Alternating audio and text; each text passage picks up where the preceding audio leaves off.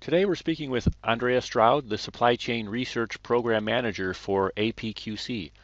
Andrea, can you tell us a little bit about what you are doing and what you're currently working on regarding APQC's recent analytics in the supply chain research study? Absolutely. Thank you, Dustin.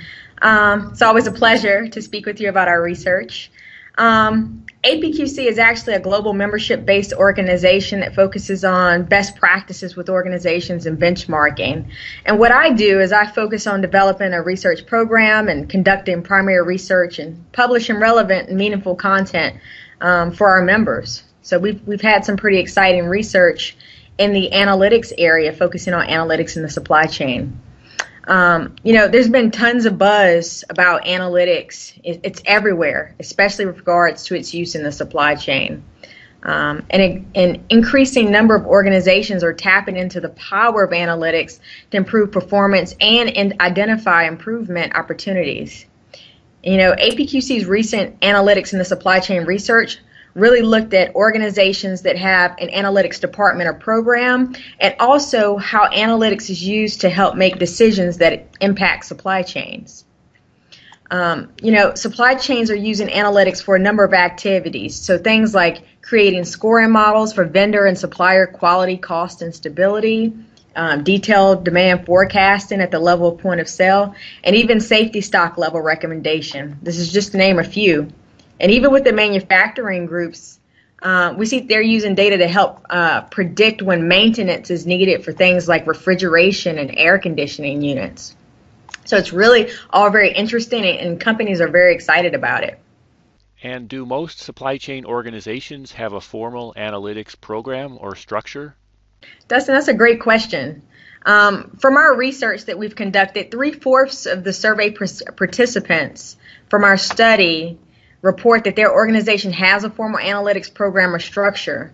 So typically what we see is about a third have a centralized analytics function where there's like a center of excellence that supports the entire organization.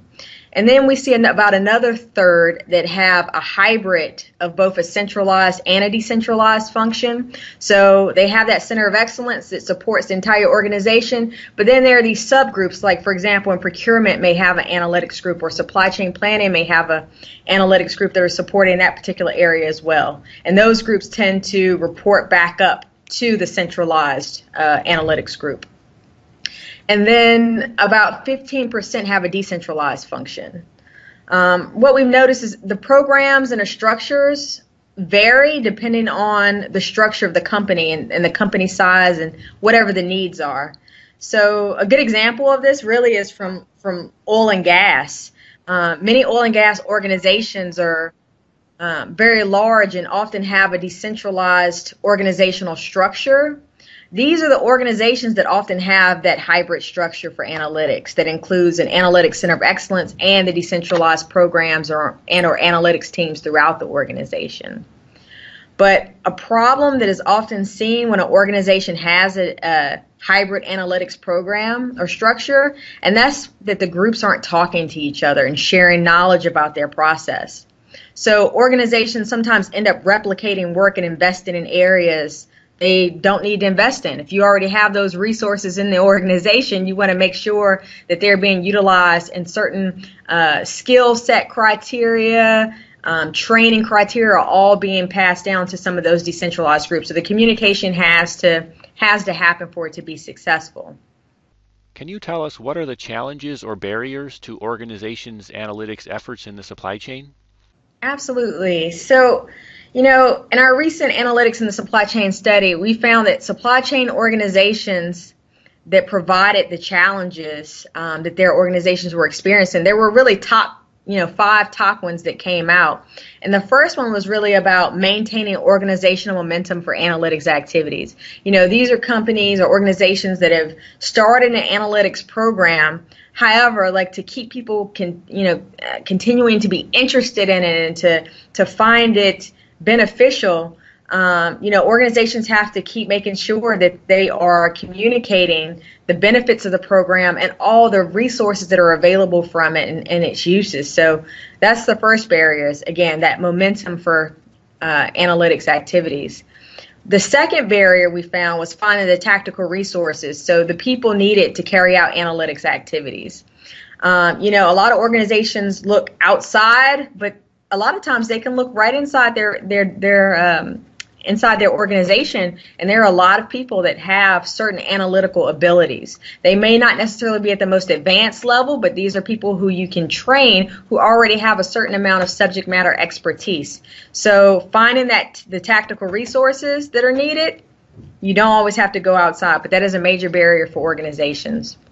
The third one is executive buy-in, getting that approval and acceptance for analytics activities. And, it's a challenge because executives want to see, they want to know what those business performance impacts will be for analytics. And you really get that buy-in through pilot programs. But it's very challenging for organizations initially to get the buy-in. But if you start a pilot in either a decentralized group or on a specific project where you're applying analytics, it really helps to get that executive buy-in. And then the fourth barrier that we often see is having the right technology, the tools, the infrastructure in place for analytics to actually happen. And really part of that comes down to making sure that you communicate with your IT groups and you lay down specifications for the data, for how the data is going to be collected, how you'll receive the data back once it's collected. So that communication piece is very important, and having the right technology and tools is essential. And the fifth and final barrier, this came up in our research that financial resources were needed to carry out analytics activities. However, the research also showed that organizations over the past 3 years have actually been increasing their budget. I think the thing that comes up here with the barrier is that even though you're increasing the budget, you have to show that return on investment in order to continue to get financial resources that are needed for analytics and to keep that analytics program continuing on. What are the most common type of analytics being used within the supply chain? Dustin, supply chain organizations conduct and use 3 different types of analytics. So there's descriptive, predictive, and prescriptive analytics. So the descriptive analytics really combines your business intelligence with existing data to provide a vision of what's currently happening in an organization. So you typically see things like your mean, median, mode, frequency distributions or discrete data points, percentile rankings, that sort of thing. And supply chain organizations have reported this is the most common type of analytics that's being used in the different areas of supply chain, and especially for benchmarking projects. And even though this is useful as an indicator of an organization's current performance in certain process areas, the descriptive benchmarking does not provide information on why performance is what it is and how it can improve. You really find out those things from the predictive analytics as well as the prescriptive analytics. Predictive analytics, however, uses historical data and various algorithms to predict outcomes of various scenarios to help anticipate, future events and predict trends. It really uses things like forecasting and statistical models to help, to form analytics to judge and provide recommendation about what could occur. And when we look at prescriptive analytics, which not as many supply chain organizations are using, unfortunately, except for in the supply chain planning area, we do see a lot more of the prescriptive analytics. But in that area, it uses optimization or embedded decision rules to find out what should happen in a certain situation. So this form of analytics is really the most advanced because it uses insights that are actually gleaned from the predictive analytics that have occurred to recommend business decisions or actions that are likely to produce a specific result. And what enables analytics at an organization? Well, Dustin, that's another great question. APQC research has shown that there are really 4 factors that help enable analytics. So the first enabler of analytics is having the necessary data available, and the data has to be a high degree of quality. So using quality data will help ensure that you get a quality analysis that will allow for a more accurate interpretation of the data. So without quality data, the analysis is flawed. So receiving data in a timely fashion for timely decision making is very important.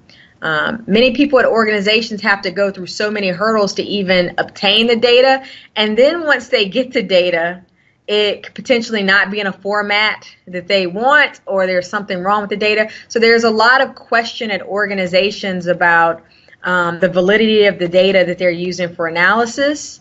But an enabler of a good analytics program is having that accurate and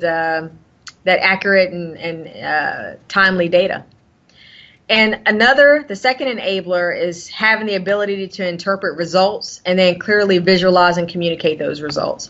So you have to have not only the ability to look at the data, to make sense of the data, but if you make sense of it but you can't communicate it back to the rest of the organization, then it's not very helpful. So you have to really make an effort to communicate that back. And a lot of times that's actually done through visualization tools or dashboards. A lot of organizations use that to communicate the data and information back so that supply chain managers can make decisions off of it.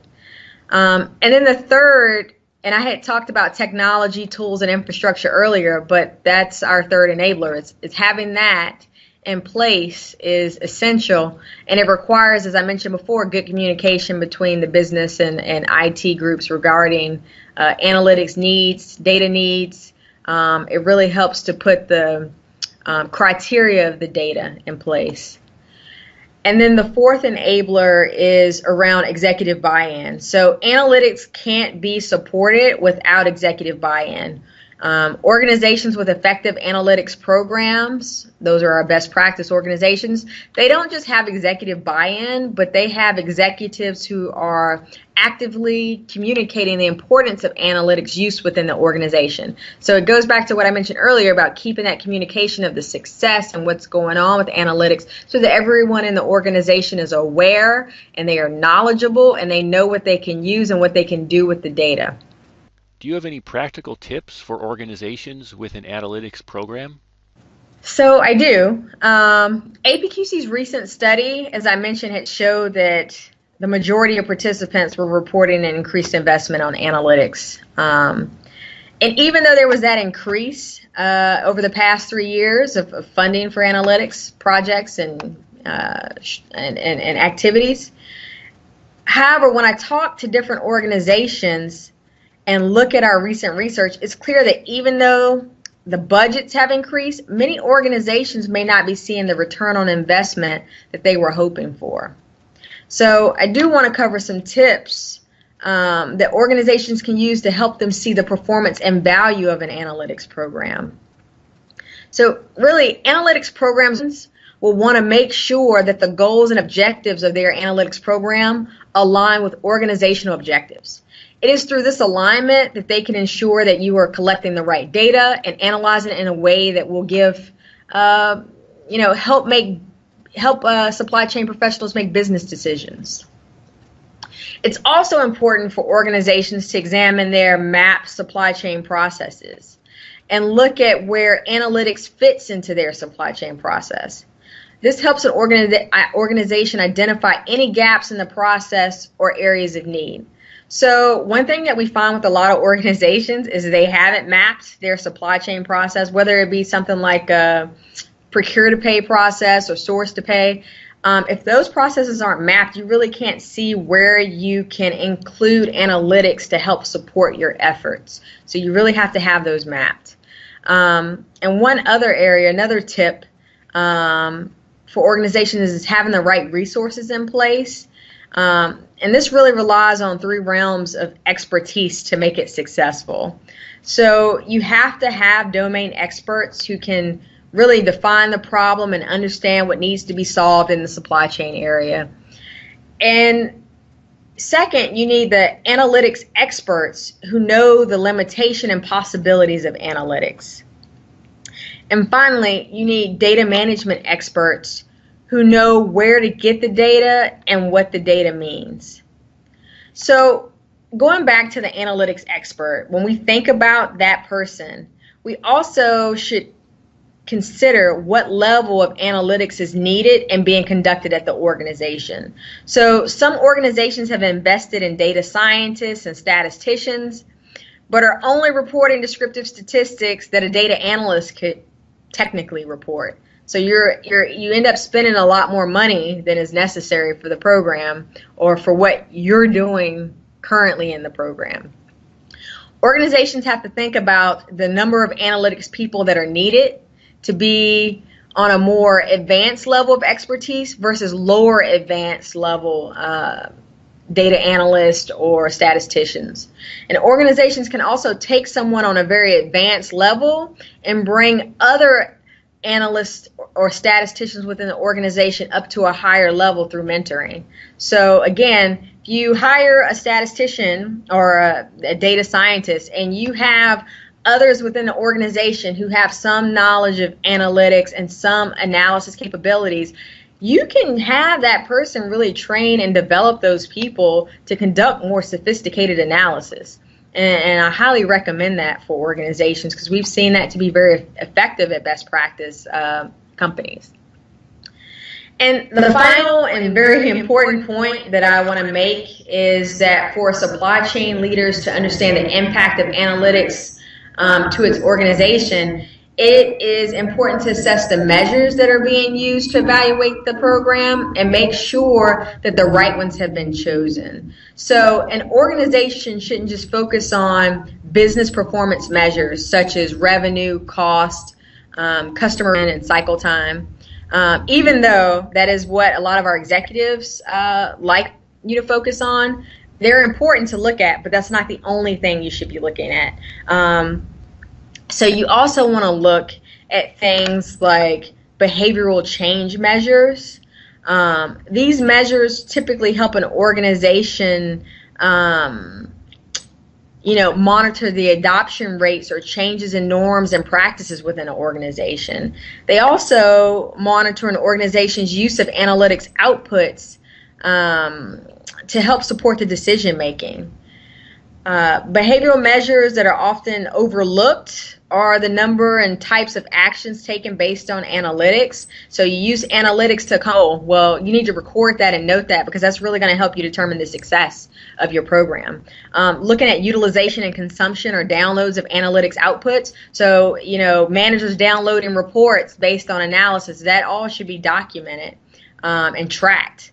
The number of service requests for analytics projects, that's another one to track and look at because that tells you, one, are people utilizing the services that are offered through analytics, and also are they finding any benefit? You definitely want to track those things.